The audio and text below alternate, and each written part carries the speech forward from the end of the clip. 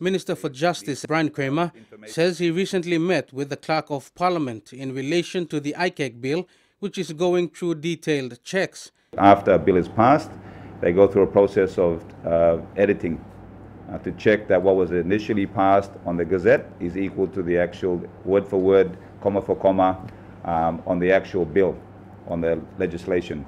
Once they've completed the editing process, it normally can take up to a month or 2 months, but because the Prime Minister said it's a matter of urgency, they are working to Christmas to get the editing done, so then we can, the week after, hopefully next week, in the middle between Christmas and New Year's, to certify the legislation of ICAC, and then it'll basically come into force.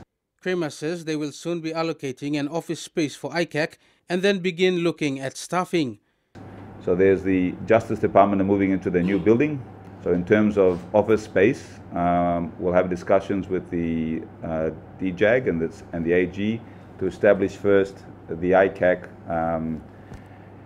structure within the Department of Justice, start recruiting staff.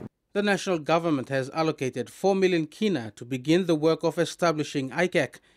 Minister Kramer says support has already been extended by development partners. I believe the UK High Commissioner for the UK has already contacted me to say offering their assistance. The EU is also offering assistance in establishing ICAC and also funding.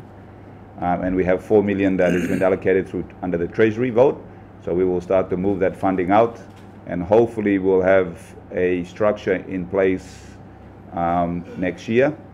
Cedric Pajole, TV1 News.